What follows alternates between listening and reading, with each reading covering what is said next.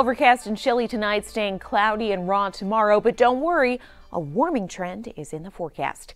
I'm meteorologist Megan Borowski, but over the near term, conditions going to be pretty crummy out there.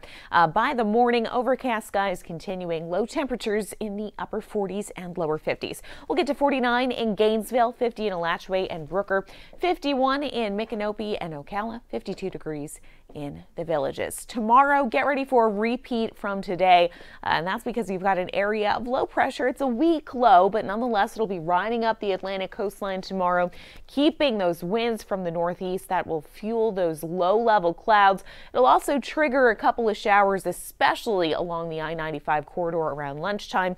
Eventually, that low will track north and east away from the coast Sunday night.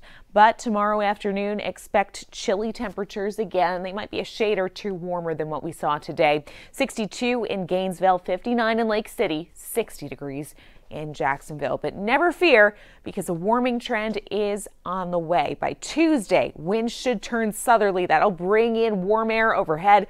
High temperatures should get into the 80s. Look at your 6-day forecast. Yes, tomorrow, not going to be a great one. By Monday, we're up to 70 degrees. Then Tuesday through Friday, look at those highs getting into the 80s.